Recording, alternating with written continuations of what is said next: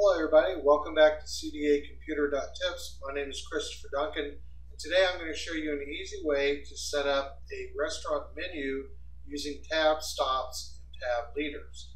So here on my screen right now you can see the after, and if I click on the line here that says fish sandwich, you can see that I've got tab stops in my ruler up here, and you can see I have these little dotted lines here between the item and the price. That's called a tab leader. So if you've been using the period to mark these out, the reason why a tab leader is better than that is that it allows you to change the font size without messing up your layout.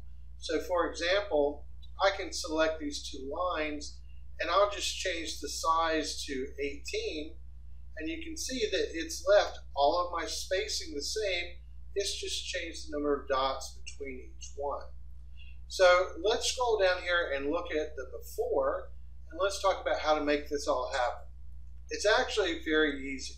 Of course, as with everything in Microsoft Word, we're going to start by selecting the text we want to change.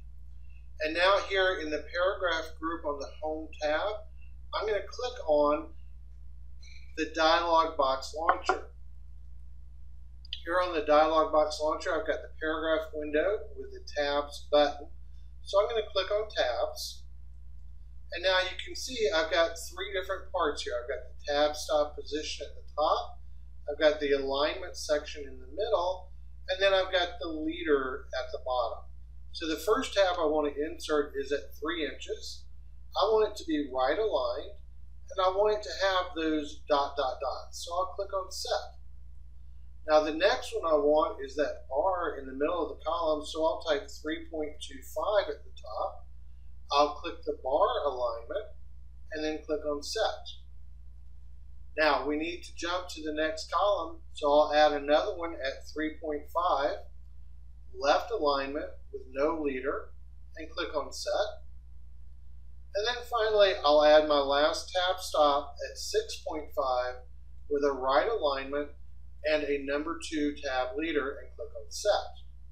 Now when I click on OK, you can easily see everything lines up exactly like I advertised it would. And if I turn on the Show Hide Invisible button at the top here, you can actually see where I've pressed the tab key, and that's what's caused all this stuff to line up. Now the real advantage here is that when I click at the end of cheeseburger and I go to add my next line in the restaurant menu, I can just press the enter key, and then I'll type chicken sandwich as an example. Gosh, I can't type today. Press the tab key one time, it'll jump out there. I'll type a price of $8.99. And now I'll just go up here and I'll type nachos and press the tab key again, and then add the price of $7.50. Remember, these Show Hide Invisibles can always be turned off. They're non-printing characters. I can click on the button again.